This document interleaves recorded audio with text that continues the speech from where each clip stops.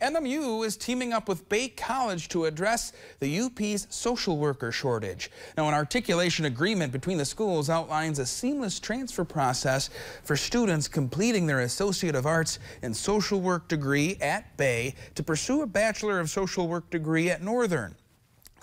Bay College says the program was designed to keep social work students in the UP after they graduate.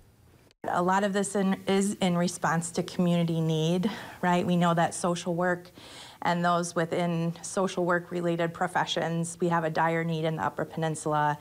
Mental health services, substance use disorder, professionals, all the kind of social services that, help and support the people in our communities. Bay and Northern also designed the program to be completely online so students can become a social worker from anywhere that has internet access.